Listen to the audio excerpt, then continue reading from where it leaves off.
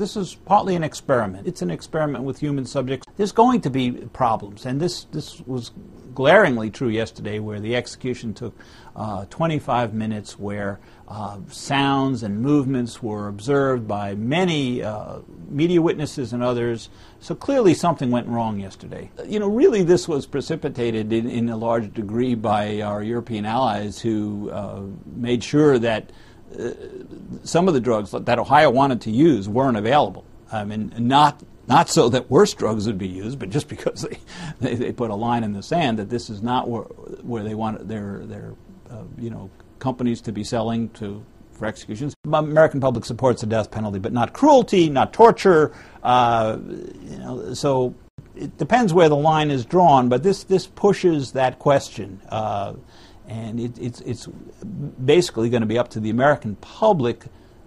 That's our standard of decency.